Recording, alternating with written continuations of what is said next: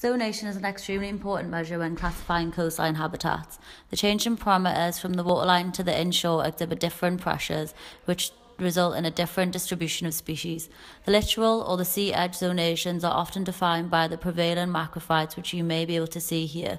The littoral fringe is what you see on the far right of the frame. It is sometimes characterised by the absence of barnacles and sees the most freshwater input. Pools forming here may have extreme variations in salinity due to rainfall and sea spray. The next zone is the littoral zone, which stretches from the upper limit of kelps to the upper limit of barnacles. This zone experiences major tidal influences which can help carve out a mosaic of microhabitats for sedentary organisms. In the video you can see examples of common littoral plants, Vericaria in black and Ramalina in green. The sublittoral zone is always submerged except for the low tide and ends at the upper limit of kelps like ficus. This area has an abundance of littoral organisms due to the high primary productivity allowed by the fact that light always reaches the sediment.